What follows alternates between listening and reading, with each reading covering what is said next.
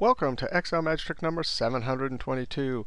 Hey, if you want to download this workbook and follow along, click on the link directly below the video.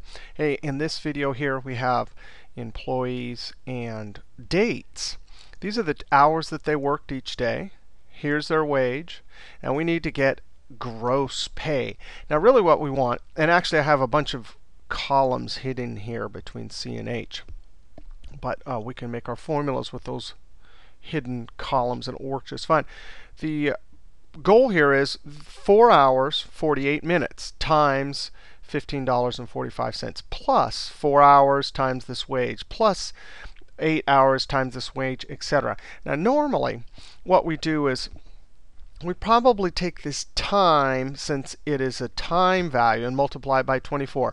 Now what does that mean? Well, if you click in this cell in Control 1, you can see we have on the Number tab, it's got a custom time format. But if we were to apply General, which means wipe away the number format, you could see that 4 hours and 48 minutes is exactly 0.2 through a 24-hour day. So that time value is actually underneath. There's a decimal, which is the proportion of one 24-hour day. So if we were to multiply 1545 times that, it just wouldn't work. Right? Control Z. So normally what you do is just say equals this time times 24. Right? Oh, what did it do there? Here's the formula. Times 24. It actually sucked the time number format here, so I'm going to apply General. And there's a keyboard shortcut for General. It is Control-Shift-tilde. That's one of my favorite keyboard shortcuts because it will wipe away all the number format. Control-Shift-tilde. There it is, 4.8. That's in hours, right? 0.8 of the way through 60 minutes. 48 minutes through 60 is 0.8 through 1 hour. So that's in hours, and then you drag this over. And then, of course, you could, we'll get our wage right here. You could go ahead and say equals the sum of all of these hours right here times our wage, right? And that would give us our amount. But we don't want to do that. We simply have time here. We don't want to do this here. So we're going to use have to do an array, because really we want 24 times each one of these values, right? No problem.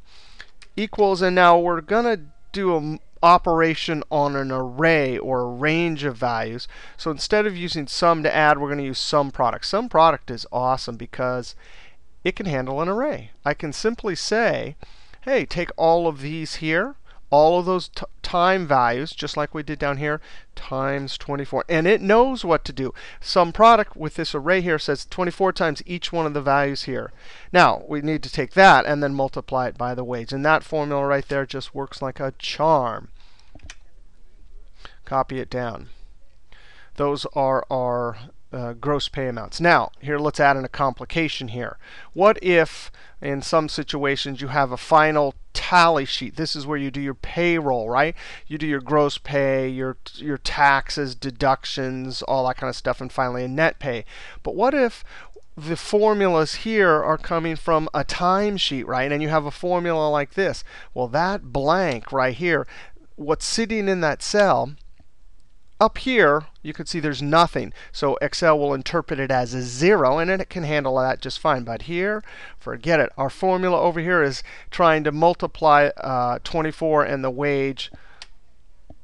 Whoa, those are not correct there. I'm going to Control-Shift-tilde. Oh, look at that. I had the wrong number format for the wages here. No problem. This formula is going to multiply a blank right there times 24 times the wage, and it says can't do that because you can't multiply text times a number. You get a value error. Value error means there's some, you either have the wrong operator or there's the incorrect thing in your formula, like a word. No problem. We're going to do an array formula here. Now, here's an interesting thing. Notice it says array there. It can handle array if the array is in that argument. But what we want to do is say if anything in that range is not blank, then we want to take it. But let's see what happens when we do that. If anything in that range. Logical test is going to be anything in that range. And I'm going to say not less than, greater than blank, which is double quote. Anything in that range is not blank. That's a logical test. As soon as you put more than one true into this argument right here, if dominates over some product.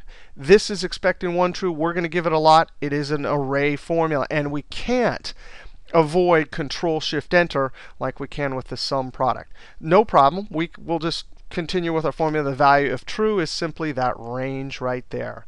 So when it gets down to here, right, it'll just skip over that because that one is blank. We want all the ones that are not blank.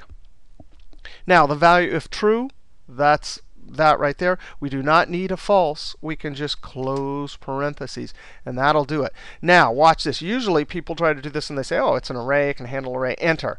It's going to give you a value again because the if trumps the sum product. So in this case, I like to just get rid of the sum product so people looking at it don't think, oh, this can handle array. So I use sum, Control-Shift-Enter. Control-Shift-Enter is the keyboard shortcut you use to tell Excel this is an array formula. The curly brackets are Excel's way of communicating back to you, this is an array formula, when you, and I understand it as an array formula. Copy down. And there we have our gross pay. All right, that's a little fun with time. When we have a timesheet with a bunch of times and we need to get gross pay. All right, see you next trick.